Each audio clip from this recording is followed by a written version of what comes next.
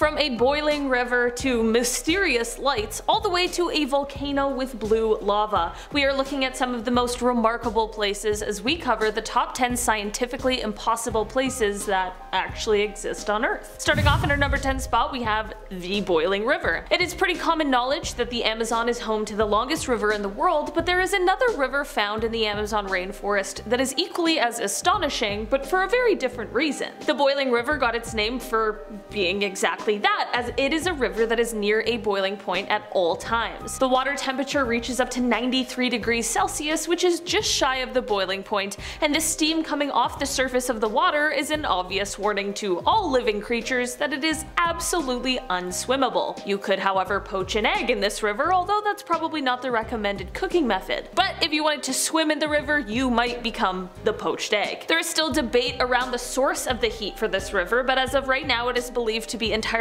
natural and geothermal. Since the river is not near any active volcanoes or geothermal vents, however, it is quite an anomaly. There are of course more local legends that state that the river is a place of power and that the Mother of Waters is responsible for the creation of this incredible and strange river. Either way, just don't swim in it and everything will be fine. In our number 9 spot today, we have Mount Roraima. This mountain is located on the border of Venezuela, Brazil, and Guyana, and it is the highest mountain in its chain. This mountain features an unusual tabletop summit and is extremely hard to explore due to its steep slopes and just generally rough terrain. Aside from the physical aspect, however, it is extremely difficult to get permission to climb this mountain because of its triple border. There is an ancient belief that goes hand in hand with this mountain that says that this mountain was once the home to a tree that produced all of the fruits and vegetables in the world. This spiritual belief has of course only increased the difficulty in getting permission to summit the mountain. While it has been climbed before, and a few lucky people have followed the exact same trail as the initial climb, much of the rest of the mountain has never been explored and therefore remains uncharted territory. It is said that this mountain has over 5,000 different plant species that grow only there and nowhere else, and it is said that it looks roughly the same as it did millions and millions of years ago. This place truly is magical, and it looks like a land that floats above the clouds. In our number 8 spot today, we have Movile Cave. This cave is located in Romania, just a few kilometers from the coast of the Black Sea, and it was first discovered in 1986. This cave has been isolated from the outside world for millions of years, and basically everything that goes on inside of it is different than what we are used to. The cave life is not based on photosynthesis and rather chemosynthesis. The level of oxygen in the cave is around a third of what is normally found in the atmosphere, and of the 48 species found in the cave so far, 33 of them were endemic, meaning that they can't be found anywhere else on Earth. It is just crazy that it is possible for 5.5 million years the creatures on this planet could be living an entirely different life than the rest of us inside a previously undiscovered place. It truly is fascinating. In our number 7 spot today, we have Lightening. Basically, in western Venezuela, right over the Catatumbo River, there are these intense, insane lightning storms, and it's a complete atmospheric phenomenon. This lightning occurs 140 to 160 nights a year,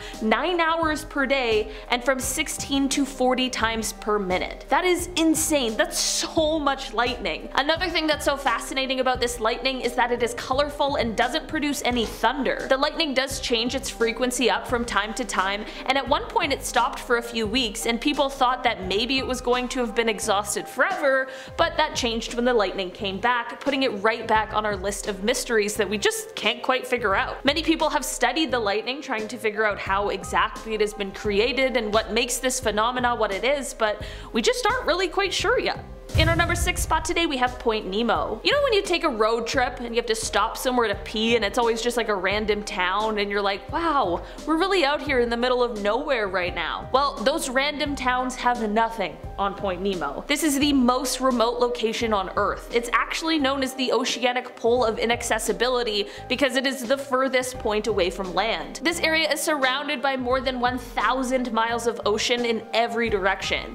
There's obviously no humans who live even close to Point Nemo, which is why it is called that in the first place, Nemo being Latin for no one. While this may not be a scientifically impossible place, it's just this one fact that is honestly so shocking to me, and it's what got this place place a spot on this list. This location is so isolated that the closest people to Nemo aren't even on this Earth. Since the inhabited area closest to the point is over 1,000 miles away, the humans aboard the International Space Station are way closer than anyone is on land. Truly just wild. Kind of sounds like a dream, kind of sounds like a nightmare. I don't know. In our number 5 spot today, we have Kawah Ijen. Located in Indonesia, this is one of the most remarkable and interesting places on Earth. Firstly, this active volcano emits hot, flammable, sulfurous gases. These gases ignite as they enter the oxygen-rich atmosphere of Earth, and this causes them to burn with a stunning blue flame. Further scientific processes also allows there to be a flow of molten sulfur that also has the same striking blue flame. At night is really when you get quite a show from this coloring, as it quite literally looks like a flow of blue lava. The other incredible thing about this location is that there is a 1 kilometer wide caldera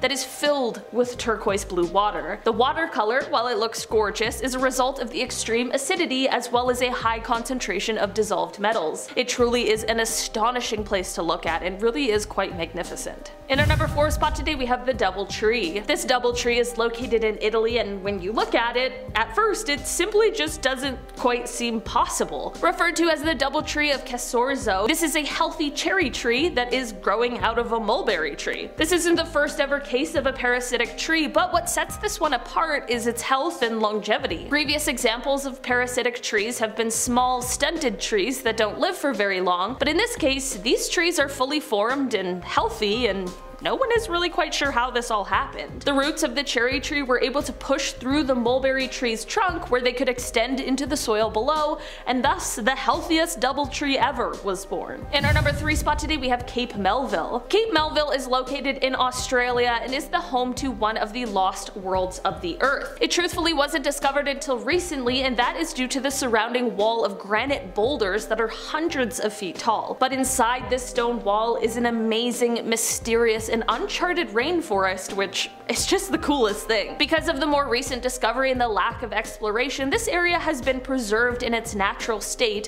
which is something not easily found on our very overpopulated planet. This place is only accessible by helicopter and has only seen one major scientific exploration, but on this one adventure, at least 3 new species were found. I'm sure there will be further research of the area to learn about all of the endemic species that live there, and to study how they evolved to fit in this interesting ecosystem. The Earth really is just so cool. In our number 2 spot today, we have the Devil's Kettle. This area is said to hold one of Minnesota's greatest mysteries. As the Brule River flows through in order to make its way toward Lake Superior, there's a point where it makes an 800-foot drop in 8 miles. Because of this journey through time, waterfalls have been created as the water erodes the rocky terrain. One waterfall in particular is the one we want to talk about today. The stream splits into 2 as it falls over the edge. One of the 2 streams flows exactly how you would think it does, while the other is a little more mysterious. On this side, the water rushes into a cavern that seems to go nowhere. The cavern never fills up somehow, but no one can figure out where the water is going. It's a strange phenomenon that has resulted in the fall gaining the nickname the Devil's Kettle. It is said that people have tried to place things in the water that might help show them where the water is flowing to,